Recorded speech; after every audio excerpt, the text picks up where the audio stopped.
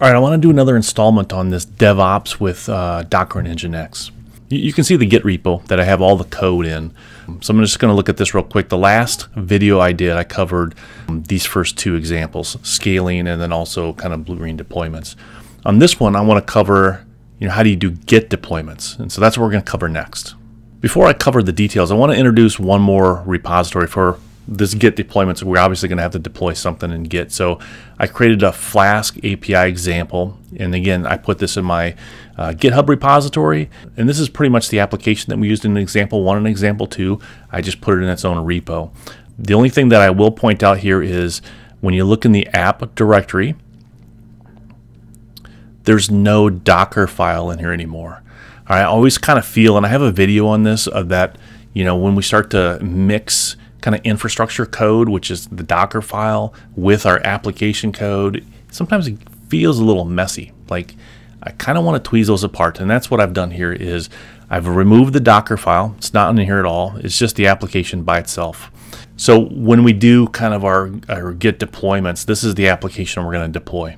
So I've already kind of downloaded this. I'm going to pull this up and we'll get going in PyCharm. Okay, so this is where we're going to start from. On the left, I got PyCharm. On the right hand side, you can see kind of Chrome with a few tabs and then the Docker desktop app. So the first thing we're going to do is we're just going to use the README file and we're just going to go through how everything works. So the first thing it does, it talks about the Git repo. And there are a couple of differences between this kind of application that's in the GitHub and the applications that we did before here in 1 and 2.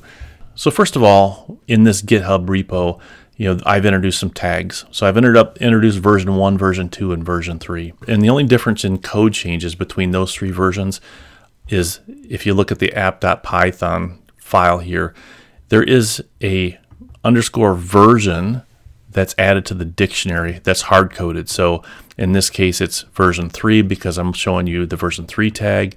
But if I go to version 2, you can see it changed to 2. And if I go to version 1, obviously it goes to 1. So those are the only differences. All right, so the next step is the configuration. So in this directory, if we look at these previous ones, you always notice that there's an app. And in the previous ones, the code for the app is actually in those directories. And so here we did a blue-green deployment and it had 2 directories, one for blue, one for green. So if we look at the difference between this first one and this third one, there's no code in here. The only thing that's in here is a .env example, which you should copy into your .env and apply your own API codes for these 2 services. Okay, so let's go ahead and do our initial deployment now. So I switched into this 3_git deployments Flask API directory. So I'm in the directory that has the Docker Compose file. And we're going to run this first command, which is Docker Compose up. I do have an alias for Docker Compose, so instead of having to type Docker Compose all the time, I just use my alias. So I'm going to run this, and we're going to get this example running. Depending on whether you ran this before and whether the images are cached, it may take longer. But right now you can see that the 3 services are started. You can also see that in Docker Desktop over here. You got the 3 services that are started. And now up here I can refresh my browser. I got 3 different tabs open. This is /ping. This is /green/ping. Let's get that. And then this is /blue/ping. And so all 3 tabs are working. And I covered kind of the details of the API last time, but what you can see is the _version right now is 1 for all 3 of the tabs. So both the green deployment and the blue deployment are both run in version 1.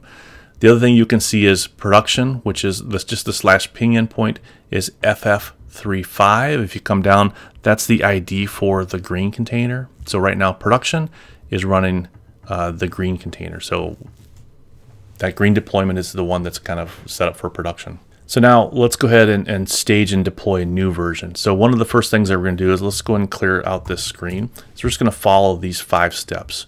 So the first step is sometimes I don't know which container is in production.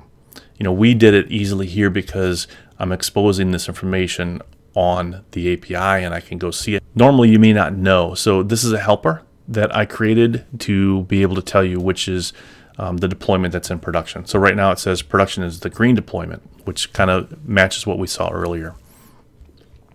Step 2 is I'm going to update the version in the .env file for the staging server. So production is the green deployment. That means staging is the blue deployment. So what we're going to do is go to the .env file, and you can see right here there's 2 versions. One is for the green deployment, version 1, and one is for the blue deployment, which also says version 1. And that's why both these deployments right now, you can see version 1 and you can see version 1. So what we're going to do is we're going to deploy version 2 to our staging server, which is right now the blue deployment. So we're going to set version 2 for blue to v2. And we're going to go to the next step, which is to run this next script. So what this script does is it rebuilds the staging environment, which is the blue deployment.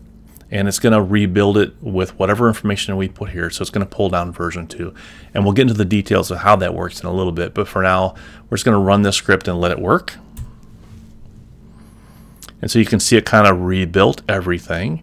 And then it's started up again. So if I go to production, which is the green deployment, this should not have changed, version 1. So green is still at version 1. But now the blue deployment should be running version 2, which it is. Now if I need to scale this, then at this point I would run one of these commands for scaling. And I'm just going to go ahead and copy and paste this. We covered this in our first example case, but we're just going to run this here. So I'm going to scale the blue deployment up to 5 instances. And so it's going to create and make sure that there's 5 instances of that container running. And you can see AppBlue 1, 2, 3, 4, and 5 are all right there.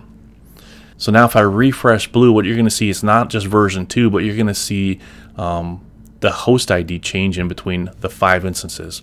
And again, that load balancing, we covered that previously in a previous video. That's happening because of Docker. Docker has the name service set up so that it's round robining those 5 different instances of AppBlue. All right, and then the final step is we're going to run, let me just clear this out a little bit.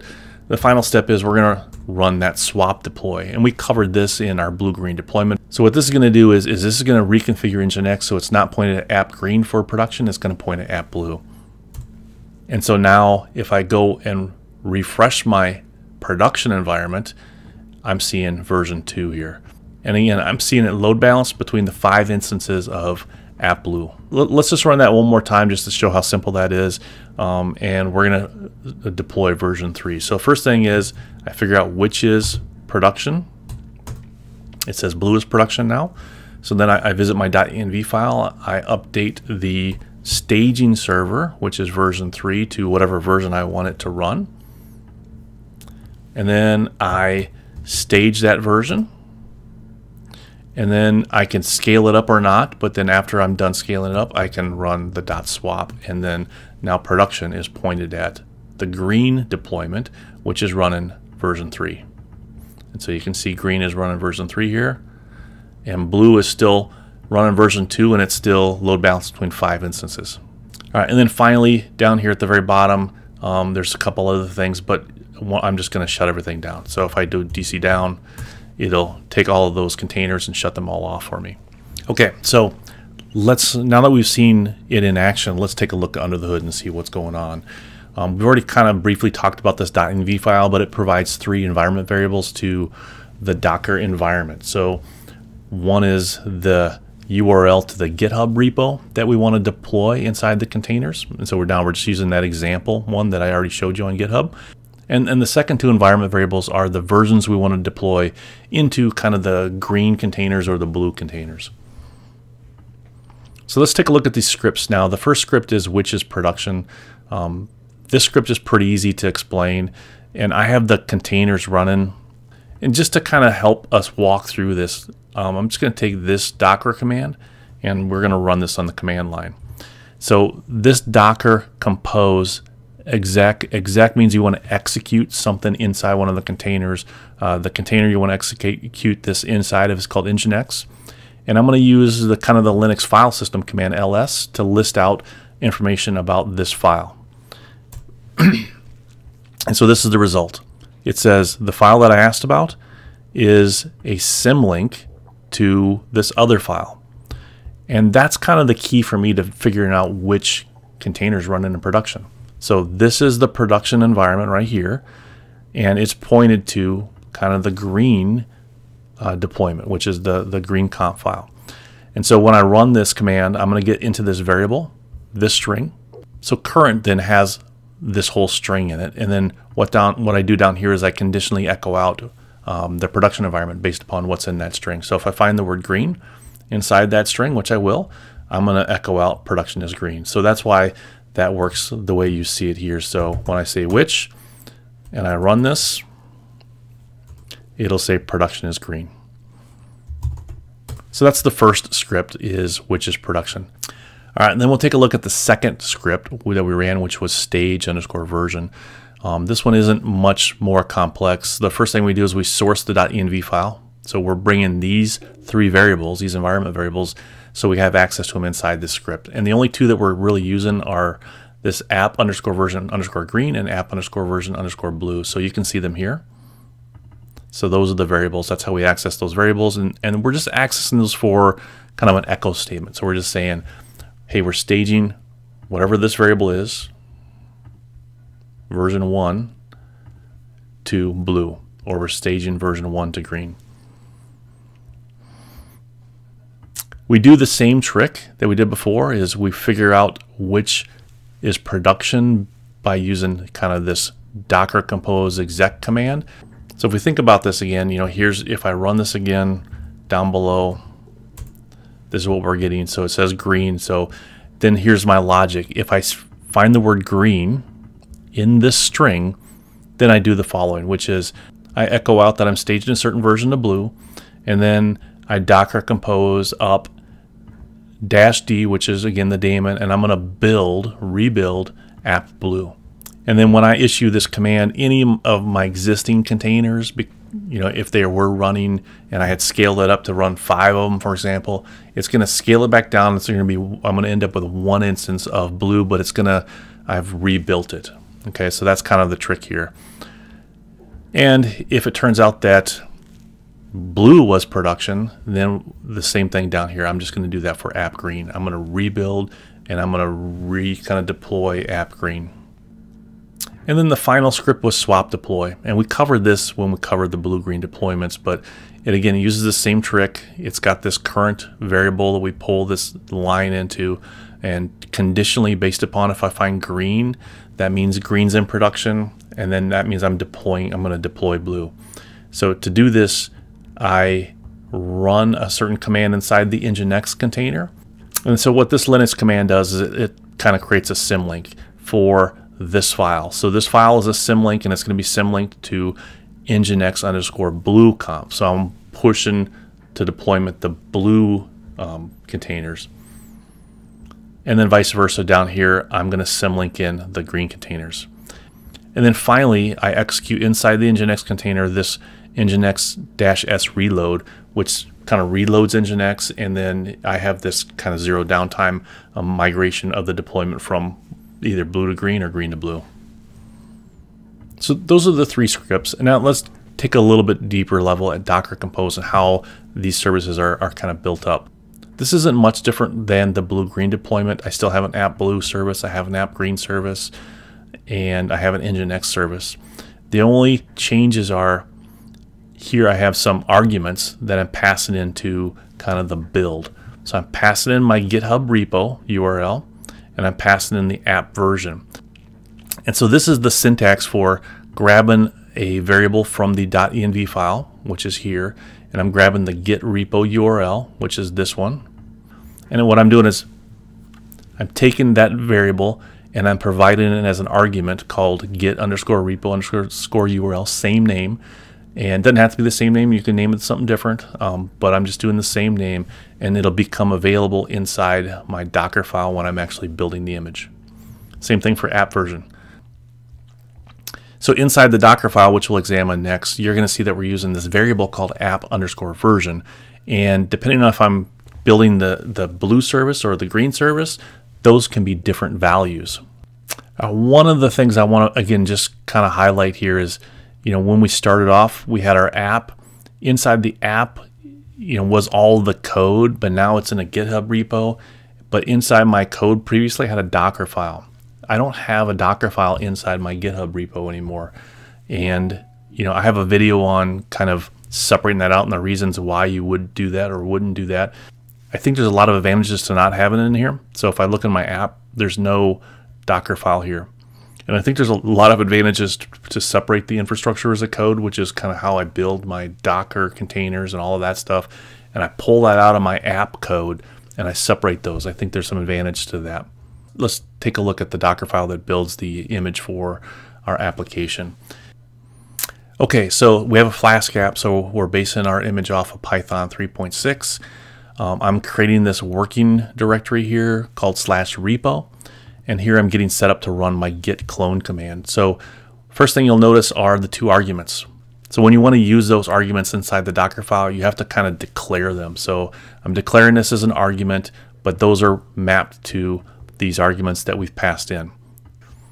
And then I'm running my git clone command. So my git clone, I'm using the app version argument, v1, v2, v3, and then I'm using the git repo argument right here, which is the URL to the GitHub repo.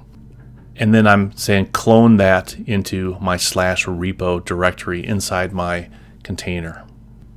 All right, let's just take a look at the results of this command. So when I run this git clone and I build this image out, so I got my containers running here, but if I go look at AppBlue and I want to go look at the files in AppBlue, I should find this /repo directory, and I do. And if you compare side by side that repo, then you can see the gitignore and the readme file, which are here in the app directory.